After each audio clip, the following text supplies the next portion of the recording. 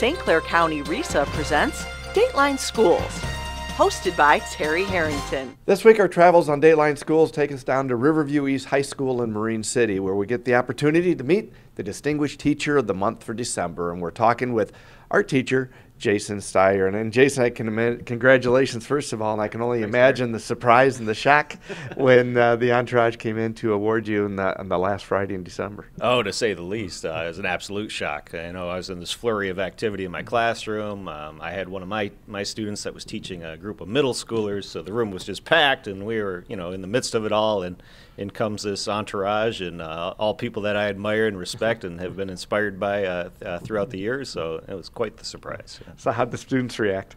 Oh, just like they always do. They're always so supportive of everything that I do inside and outside the classroom. So they were just overjoyed just for that recognition that what we're doing here is important and noticed by the community.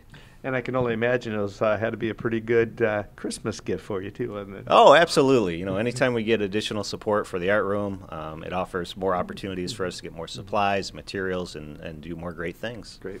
So give us a little background on Jason Stier. How long have you been teaching, and has your career always been here in East China School District? In fact, it has, and this past November marked 15 years. Wow. So it's been a while. It seems like just a flash in the pan, but 15 years well spent, and I wouldn't want to be anywhere else.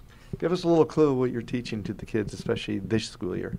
So yeah, visual arts, and we have a really strong focus on community art, public art, and really looking at how creativity shapes our community and our world, and looking at ways that students can take part in that.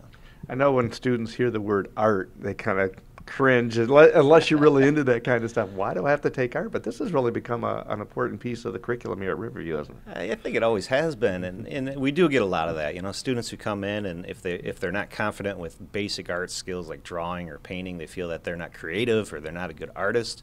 So that's the first step, is changing that perception and showing the various ways that people can be creative and just voice themselves in different mediums. And we're all creative in some way. We're all artists.